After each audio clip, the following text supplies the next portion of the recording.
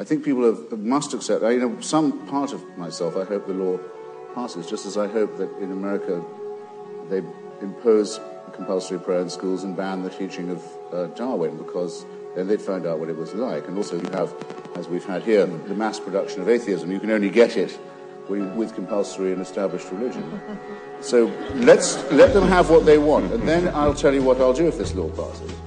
I will go to a lawyer, and we will go to the Attorney General, and we will say, it is our understanding that last week the Iraqi insurgency fired on the Ashura parade, the holiest day of Shia Islam, shot in the back the chief aide of Radat al-Sistani, the spiritual leader of most Iraqis, put a bomb in a mosque, and anyone who has said in public that they consider this to be an insurgency has incited religious hatred. Let's see how Galloway's fuckers like that. Then I'll say, you know what, I don't make a big thing of it, but I can be offended too. A friend of mine was put under a death sentence, which attempts were made to carry out, for writing a novel, unpicking some of the contradictions in the Quran, saying that religious texts can be used for literary purposes.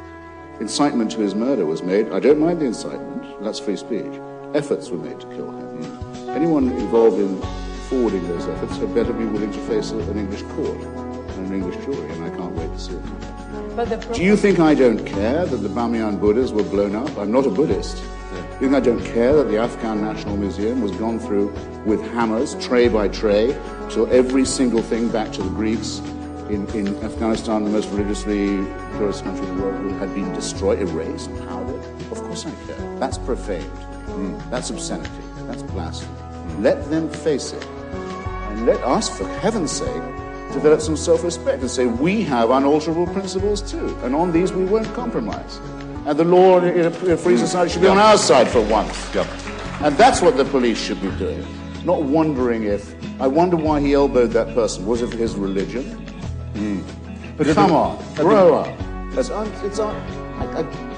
I just don't understand how people sit still for this. But how is this to be articulated, Christopher? Because you're really... Not by me, you think?